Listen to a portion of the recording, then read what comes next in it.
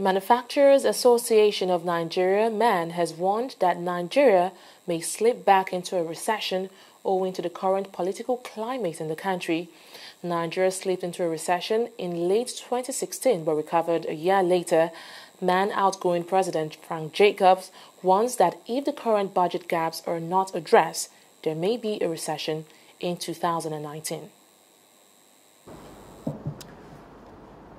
Because of the politics that is being played today, which is affecting our budget and also affecting the economy, if things are not managed well, we could slip back into recession, especially the manufacturing sector.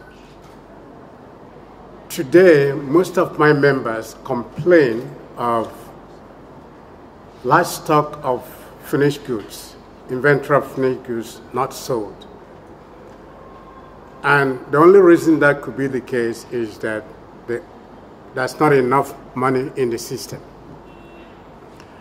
Not having enough money in the system results from non-implementation of the budget. If this continues for a long time, it's possible we will slip back into recession.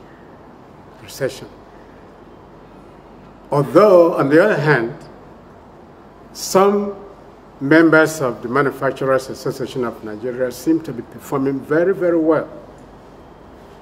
That is why I said the answer is both no and yes.